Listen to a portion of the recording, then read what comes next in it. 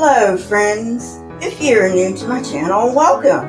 How about going down and hitting the subscribe button and ringing the bell so you don't miss any episodes? For my fans and subscribers, welcome back. Thank you very much for the patronage. Today's topic, Jim Jones and the racial divide.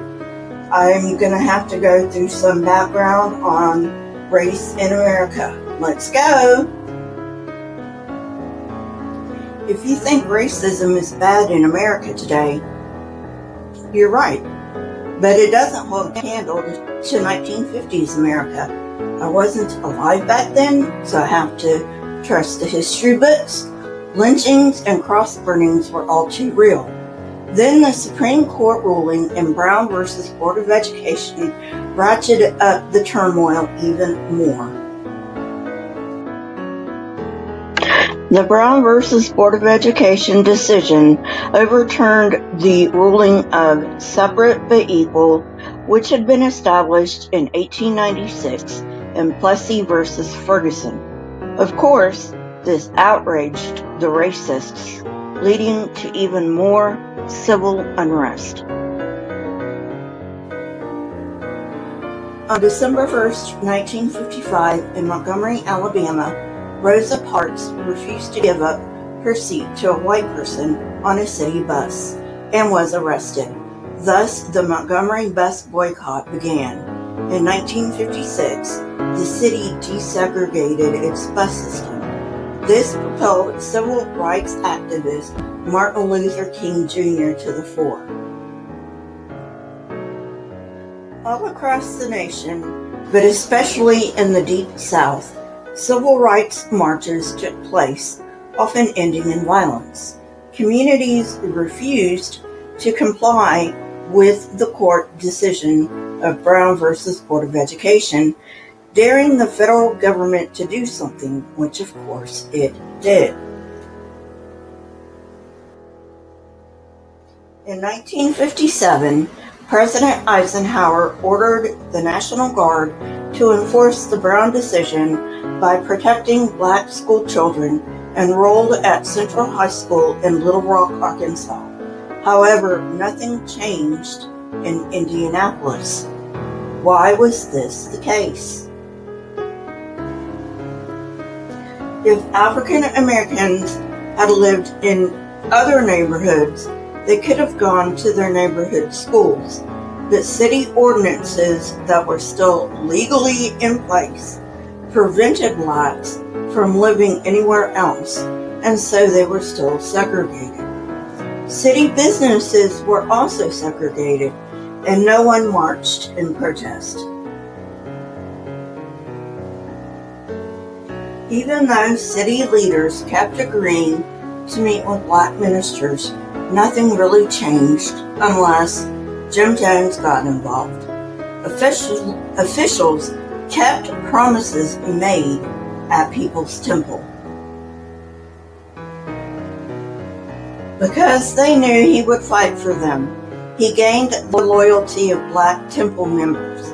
Many of them now called him Father Jones and never doubted that he was on their side against the oppressors, and he made their lives better in very real and tangible ways. However, since many Laurel Street Tabernacle members had joined, plus Jones's skill at winning converts on the revival circuit, the People's Temple congregation had more whites, and most were not committed to socialism or integration, but had been drawn by Jim's quote-unquote healings and preaching. Most of these new converts were working-class white people opposed to the civil rights movement. So until Jim could win them over to the cause, he had to continue his pulpit showmanship. Nonetheless, some converts, like the Beams, did genuinely embrace the movement.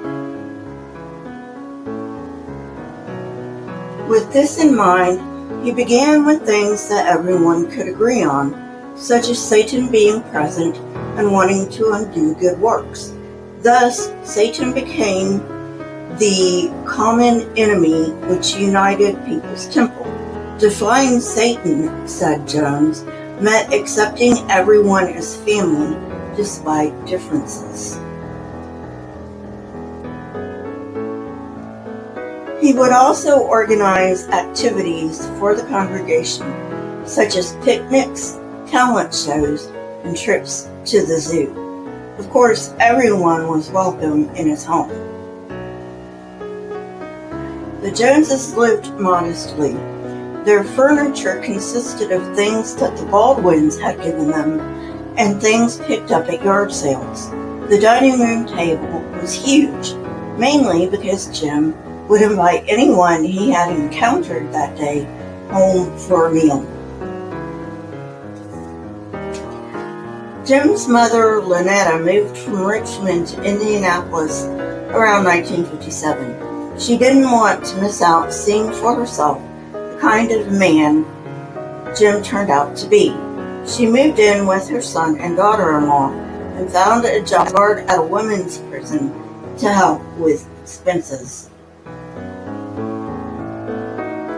Agnes, the Joneses' adopted daughter, did not turn out to be the ideal child for the Joneses.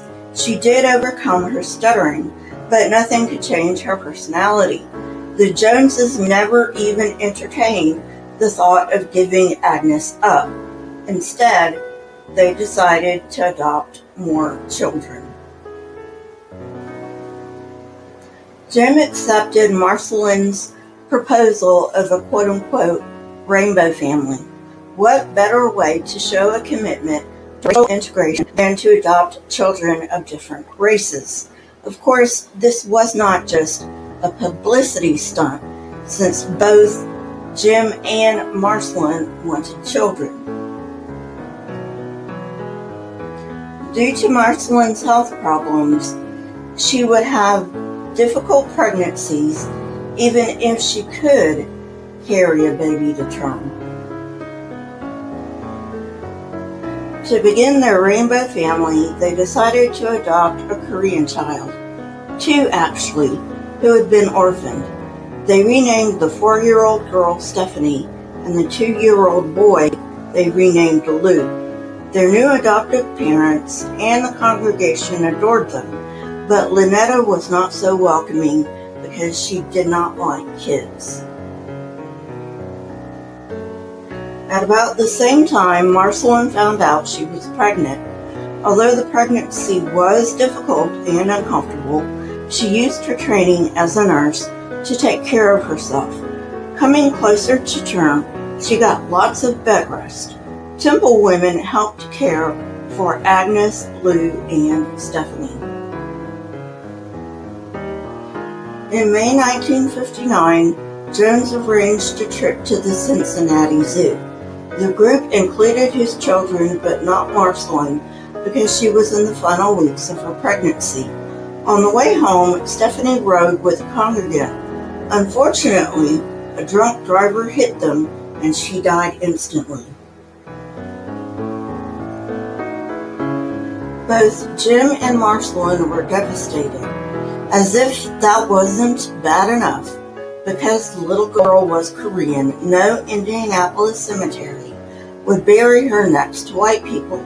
Eventually, her body was prepared by a black mortician, and she was laid to rest in a black section of the cemetery. That just isn't right.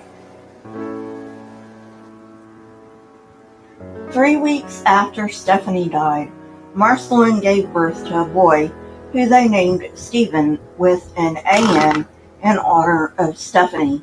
Marceline only claimed to have a vision once, and that was on the night her daughter died. She said that she had fallen asleep, only to be awakened by Stephanie outside on the porch. According to Marceline, Stephanie said, "Oboke needs a mommy and daddy." After the funeral and Stephen's birth, the Jones contacted the orphanage where they had adopted Stephanie. It turned out that Stephanie had a 6-year-old sister named Aboki, whom the Joneses adopted and renamed Suzanne. The nature of Marceline's vision can be debated. For instance, it could have been a grief reaction and she honestly believed it, or it could have been a lie told so many times that she came to believe it. In 1961, Jim and Marceline bucked Indiana tradition and adopted a black infant they named James Warren Jones Jr.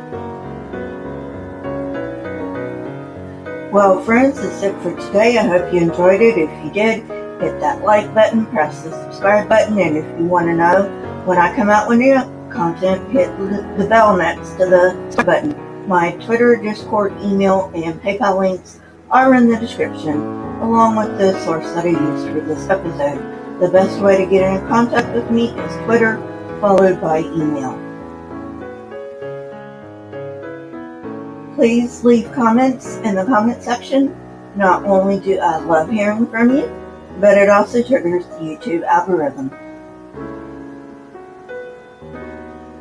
Keep learning and searching for truth. Here are a few videos from my library.